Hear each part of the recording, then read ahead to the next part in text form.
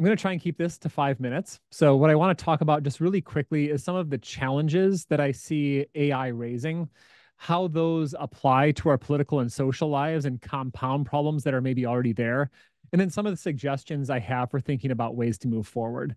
So some of this might sound familiar to you. Some of it we could get very much in the weeds, but we'll try and avoid the weeds for now. So three quick problems. First of all, is AI inevitably produces and compounds biases and misinformation. We could talk about this more, but one reason is a technical reason with how an AI is built. The way you build an AI is with lots and lots and lots of data.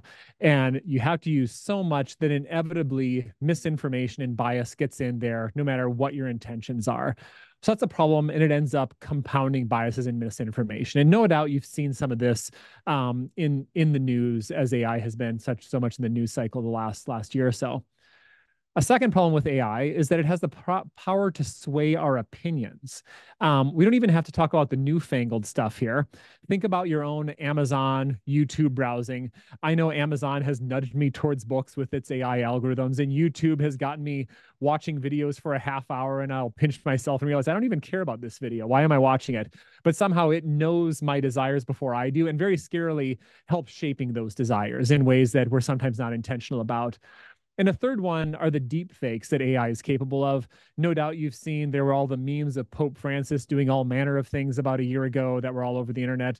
He became very much a central point for these memes, but we're capable of generating audio and visual images in ways that look very realistic but aren't. So a lot of times, at least in my context, we initially start thinking about some of these problems with AI in terms of education, right? I'm a professor, and my fellow professors talk a lot about how do we catch students cheating with this. I know the entertainment industry and the magazine industry, relevantly enough, has talked about this a lot, thinking about, well, how can we copyright our content if AI is using our content and generating content that looks like the stuff that we're publishing? Those are important concerns. What I want us to focus on today is to think more about the ways in which these problems apply to our social and political lives. So we can think about this more, but think about all three of these themes: biases and misinformation, the capacity for deep faking, the capacity to sway opinion in ways that we're maybe not even fully aware of. Those should all be really scary when we start thinking about the potential that AI has for shaping and turning and giving us misinformation in our political lives. And I think has really the capacity to silo us even more, to increase biases even more, to compound misinformation even more. So I really do think that some of the worries people have been talking about when it comes to artificial intelligence have been well-founded. I think there is a lot of potential there for some really deeply serious problems and things that can really compound the problems that we've already seen in society the last 10 or 20 years. So what are some solutions? I just want to hint at that as well. And then hopefully I'll be in right around 5 minutes. Two things. One is education. I think that the more we learn about artificial intelligence, even just a little bit, even just learn about some of the problems it poses, a little bit of education goes a long ways.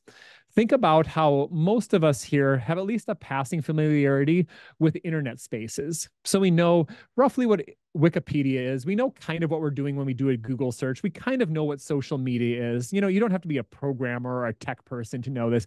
We kind of have a passing familiarity in a way that we're able to notice, oh, that's an ad, or oh, this is coming from this website that looks not that trustworthy. I think just a little bit more of that when it comes to artificial intelligence. Most of us don't have that literacy yet, but if we build it, I think that's one way to really protect against some of the problems that AI is raising, and hopefully protect against some of the siloing effects that AI really could have when applied to our political lives. And then the second piece of advice I wanted to leave you with, and again, we can talk about whatever you want to when it comes to AI more than this. I think this is probably a good suggestion for a lot of our technological lives, is to dial things back by maybe a couple of decades. I'm currently sitting in my basement on the internet, using a fancy microphone on the internet, on my laptop computer. I'm not a technology naysayer, but I do think that sometimes the best response to new technologies is to say no to them, to say, I'm not going to get my political information and have my political opinion shaped by the internet, but rather by the communities that care for me and by the people I interact with on a daily basis. So I think a move to less digital and more local spaces, more in-person communication. It's good for us in many ways, but I think when it comes to our political and social lives, I think that that can be a really good thing. And we're not fully there here right now because we're on Zoom, but I think things like this are a very healthy sort of forum for doing that, and much healthier than casting off into the netherworld of the internet where the AIs lurk and have the potential to sway us this way and that. So that's my opening thoughts.